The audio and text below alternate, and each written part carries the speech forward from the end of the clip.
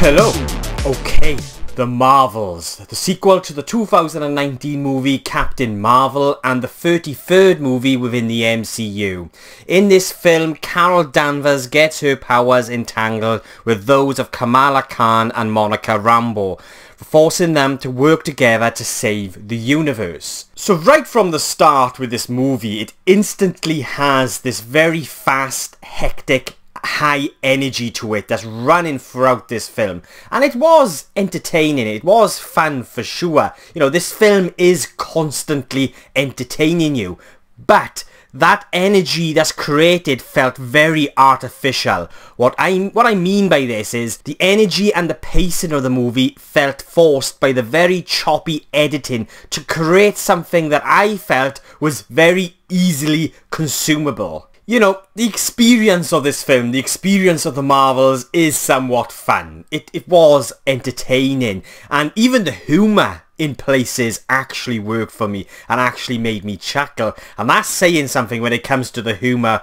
within the MCU, because if you've been following me for a while now, you know I'm not a massive fan of the humour within these films, but there are moments that I just thought was, yeah, it was actually quite funny in places. But the overall experience just ended up feeling really messy, and it just felt like a product that needed to be easily consumed by the viewers so they would watch it over and over again, and so that, you know, they can rake in the cash. Unfortunately, that's how it just felt for me. It felt very empty and very soulless. For me personally, this movie felt like a good example of a studio needing or wanting to make money. I don't really know the details of what went on behind the scenes in regards to reshoots or anything like that, but I do sense there may have been a more coherent story and depth to certain characters and their journeys somewhere deep buried beneath this very kind of fast, high energy mess that we do get. The overall experience was just very messy, but again, sort of like that high energy that I felt this film has, it just felt so artificial. Like you could sense it, you could feel like this film had been cut to bits. And even though it holds together, as you know, it barely holds together, there is that sense of there being something else buried beneath all of that mess. The CGI was okay in part, but there are moments with the CGI that really made me cringe because it was so bad. There is this moment in the mid-credit scene. I'm not gonna give away what it is because this is a spoiler-free review, but the CGI in part was really bad, and a lot of it felt, to me, it just looked photoshopped. Like they just sort of cropped all these images and put them on top of other sort of images and backgrounds. It's just the CGI was not the greatest. Like, it was okay. It kind of, you know, it was serviceable, but it kind of felt very TV-like. Like, this overall film really felt like it should have been on Disney Plus, and the CGI also felt like that. But yeah, it had this very kind of Photoshop look to it. The villain is without a doubt one of the weakest villains within the MCU, and it's frustrating because I felt like we could have had a very good solid villain here. Like, I liked the motivations, but what really let the villain down, as well as a lot of sort of these a lot of the characters throughout this film and their relationships and their journeys, what let it down for me was the writing.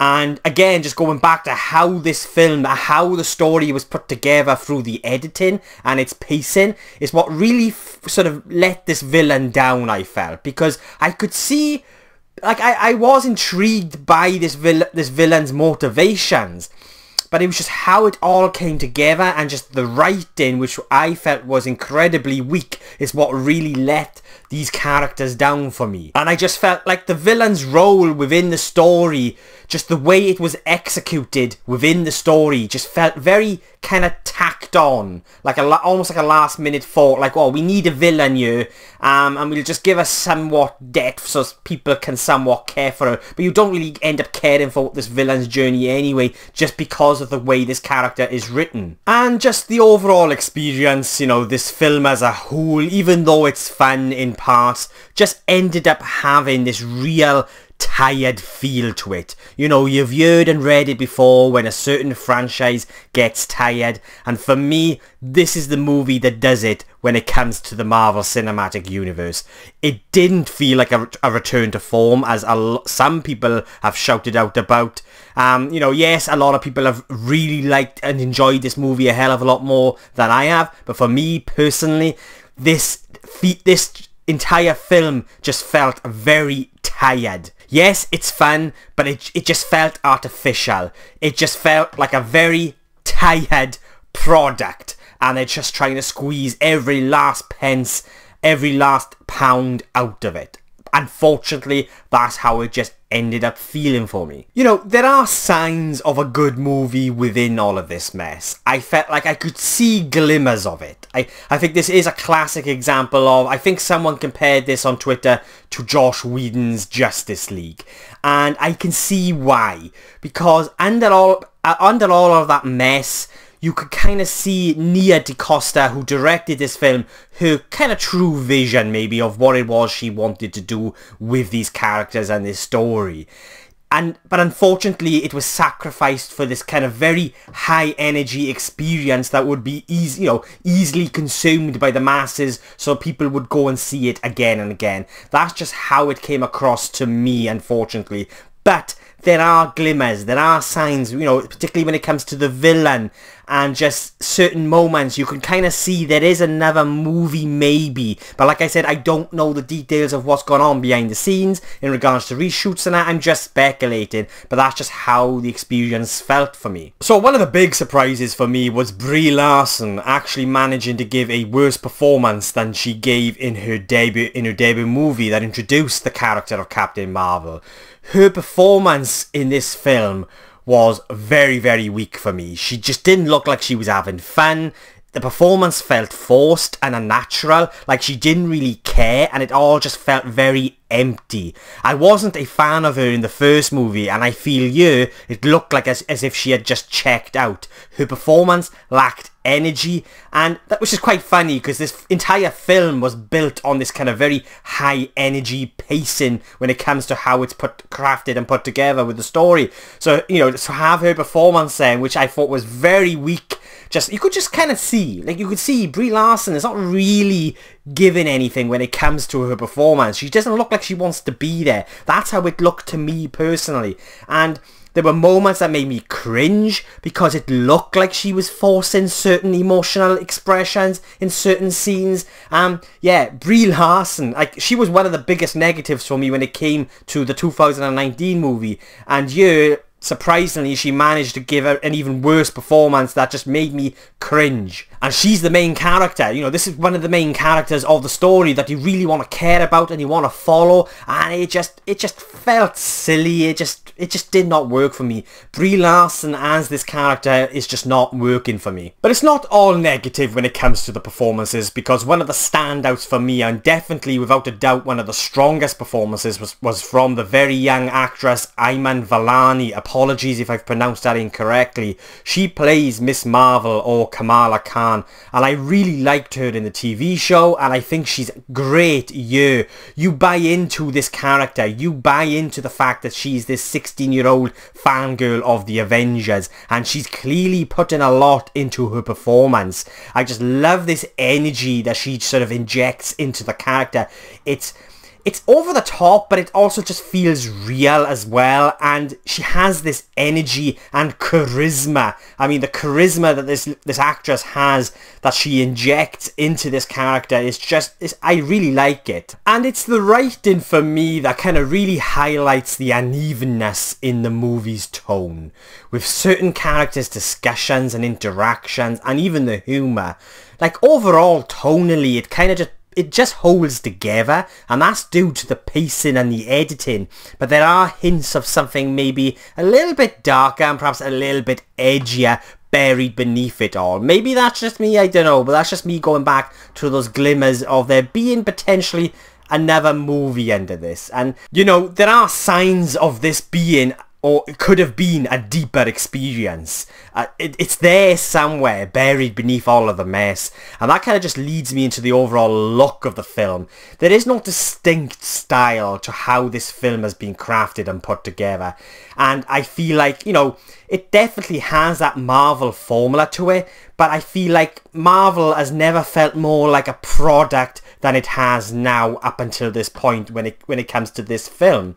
I'm not familiar with DaCosta, the director, I'm not familiar with her style of directing because I haven't seen any of her previous movies. I know she did the most recent Candyman, but I've never watched it. But there is no distinct style. It has a very bland and dull look to it that feels very classic Marvel, but very much a product. You know, this is a film that feels like a product and it wants you to pay for it again and again.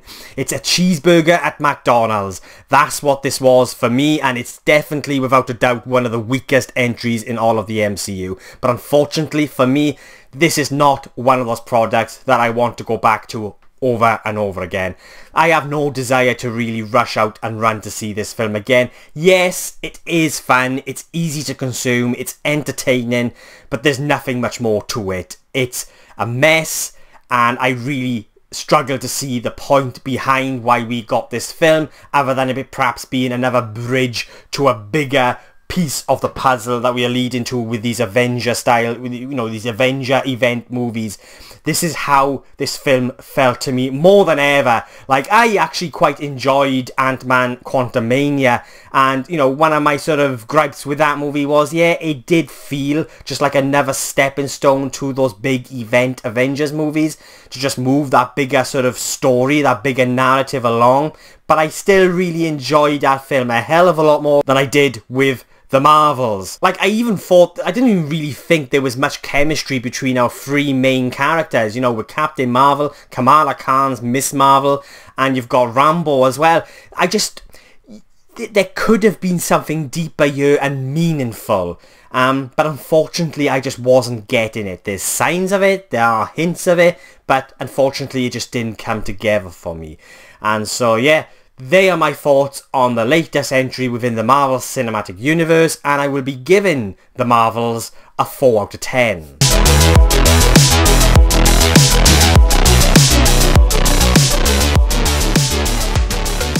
So yeah, they are my thoughts on the Marvels, but what did you guys think? Did you love it? Did you hate it? Did you agree or disagree with anything I've said? Then please let me know in the comments below, and let's get a discussion going. And if you've made it this far into the video, thank you so much. I really do appreciate it. And if you want to see future reviews from just some random Welsh geek who ramble on about film and TV, then please, why not hit the subscribe button? It will mean an awful lot to me. And yeah, thanks for watching, really do appreciate it, and I'll be seeing you guys soon.